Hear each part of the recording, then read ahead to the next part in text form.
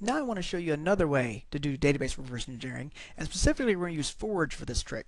So we ran a demonstration earlier of Forge. You might want to go back and review that one on the video in case you kind of forgotten how Forge gets set up. But I'm going to come back to JBoss Central. There's nothing about Forge listed here or in File New. We'll probably add that in the future, but just know that the magic keyword for Forge is Control 4. Control 4 on the keyboard. Would you like to run the Forge runtime? And I'll say yes. And the Forge runtime will get bootstrapped up. It actually is a command line tool that we've bootstrapped into the IDE itself. So here it is running right there. And I have the commands like ls and pwd. We mentioned these in the first demonstration. But now I want to actually use Forge to build my project. And so I'm going to show you, I have this other script out here. And I'm just going to use it as notes so I don't forget the command. So new project named. We're going to call this Forge demo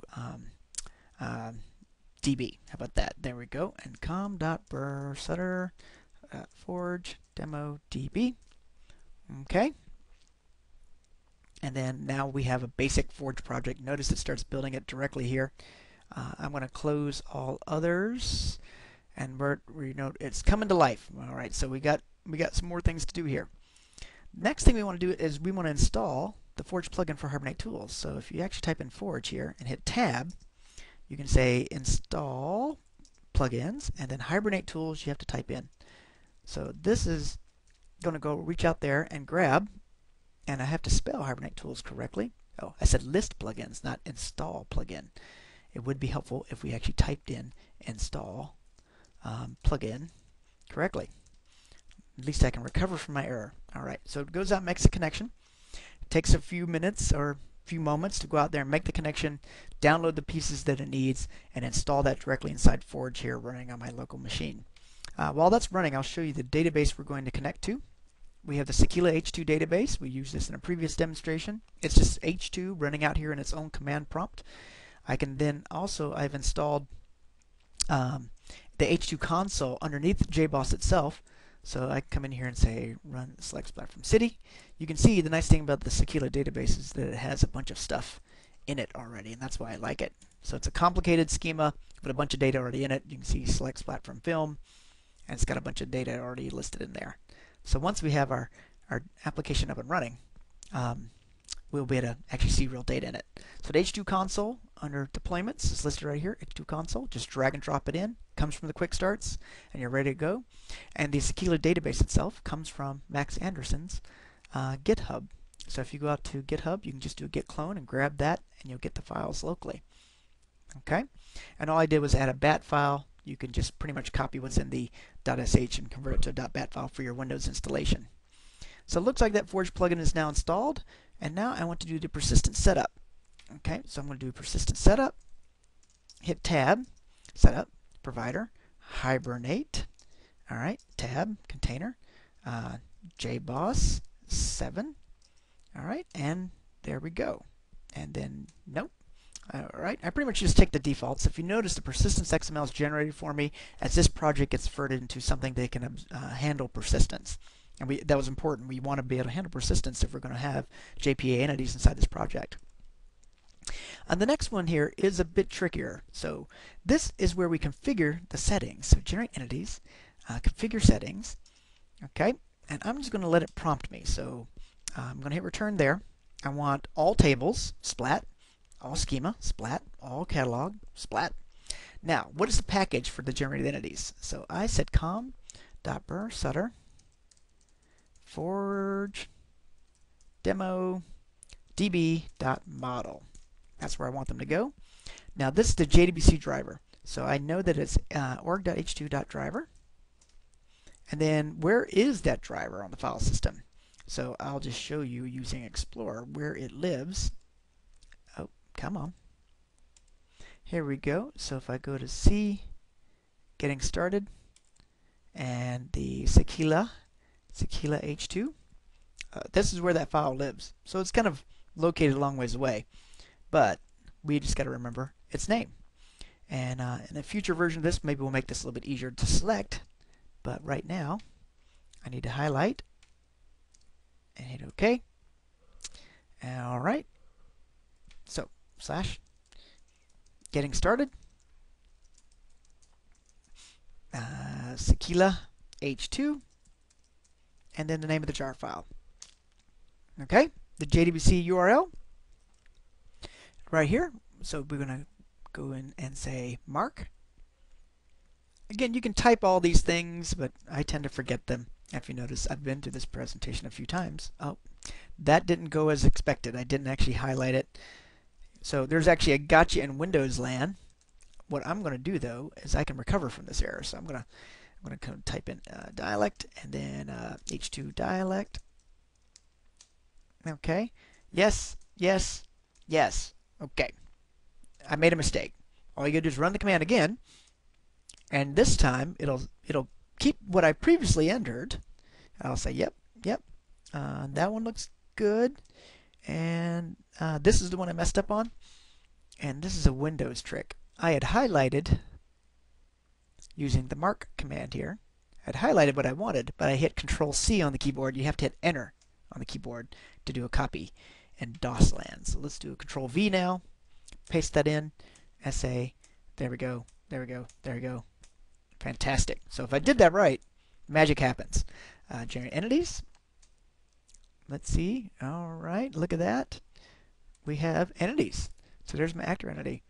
So that's fantastic. Let me make sure I'm keeping up with my script here. Okay, now all we want to do is generate the CRUD associated with it. CRUD. Create, read, update, delete. Some say scaffold setup, scaffold type, faces, and I'm going to say overwrite. Okay. Yes. Yes. And that's going to then generate for me the web application surrounding those entities.